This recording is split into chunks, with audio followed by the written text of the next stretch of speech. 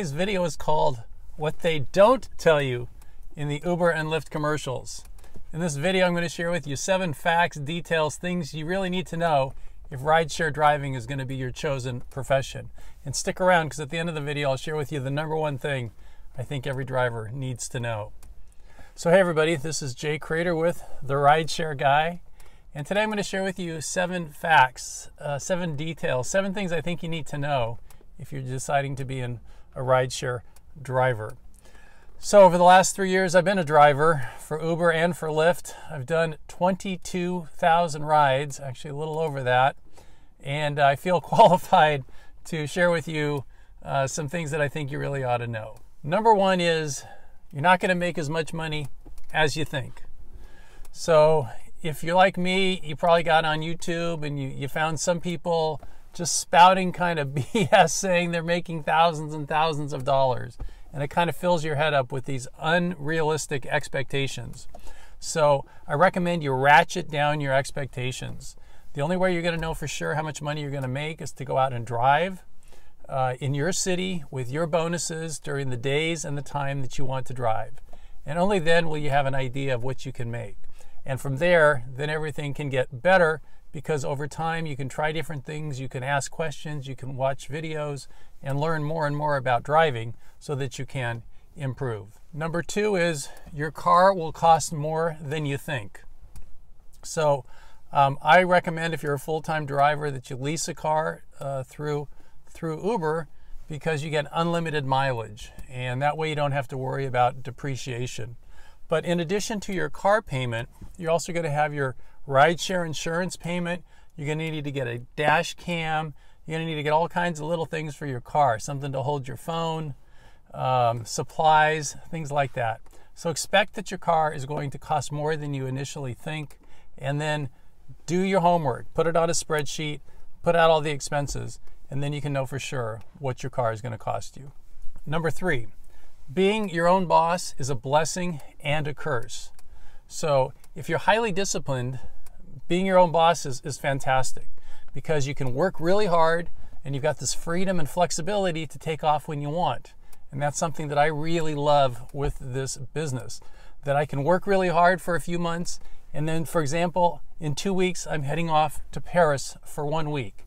That's something I can do whenever I want to. But this month, I'm really working hard. I'm making lots of videos. I'm writing articles. I'm driving a lot, doing some other things. So if you don't have that discipline, that's the other side. If you don't have that discipline, you may find these large swaths of time where you're not working because you don't have the discipline. So it's a blessing and a curse. #4, being an independent contractor will definitely save you money in taxes as a percentage of your revenue. As a rideshare driver, we get this immense deduction for the miles that we drive, and we drive a lot as rideshare drivers. So for every mile that you drive, you're going to get to write off 54.5 cents. So let's say in a year, just as an example, we'll just make this up. Let's say you drove 100,000 miles, right? That would be about 2,000 miles a week. That means at the end of the year, you could write off $54,000 right off of your revenue, just only in that kind of deduction with the mileage deduction. So we've got some huge tax benefits. Okay, #5, you will get tired and you will get bored. So it's not all peaches and cream, right? It's not all rainbows and unicorns. There's going to be a lot of time where you're tired, because driving 6, 7, 8, 9, 10 hours, man, it can get, it can get a little sore on the body. You got to really work exercise into your schedule. And you will get bored. You're driving a lot. You're doing the same thing over and over again. Sure, there'll be times where you're going to get this beautiful sunset. And there'll be times every day where you're going to have some amazing passengers and you're going to hear some great stories, or you're going to laugh really hard. But expect to be bored, expect to be tired, just like any other job. #6, there is no future in rideshare driving. It is a temporary gig. Autonomous vehicles are the future. They're called AVs. And I recently listened to a really wonderful podcast on fresh air by Terry Gross, and she interviewed a guy who's been in transportation for like 50 years. And he shared a lot of information about autonomous vehicles and how they're coming. Truck drivers, drivers in rideshare driving, we're going to be replaced by these cars. So don't plan on this as a long-term career. It's a short-term career. It's great while it's here, but don't set your future around rideshare driving. Okay, number 7, and what I think is the most important thing you need to understand, because this has caused me a lot of grief, is that Uber and Lyft really don't care about you and me as drivers. We're an expense, one that they can't wait to get rid of.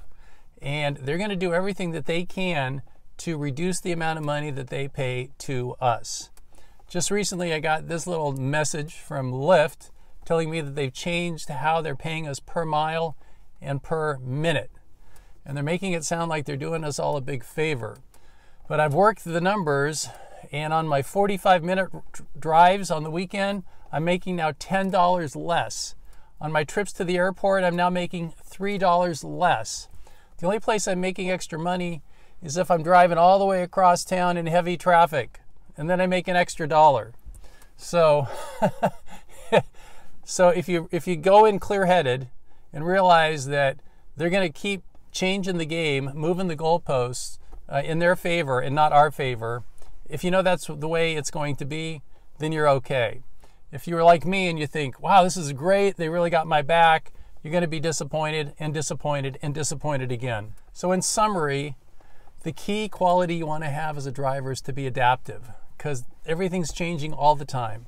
And as long as you're adaptive and you can always look and see what's the current situation and what's the best direction to go, you're going to be okay. This is Jay Crater with the Rideshare Guy. I'm inviting you right now to subscribe to this YouTube channel. It's a great channel. We put out great content every single week. And if you're a rideshare driver, then you want to be kept up to date. And subscribing to this channel will do that for you. You'll go out and have a great day. Be safe out there.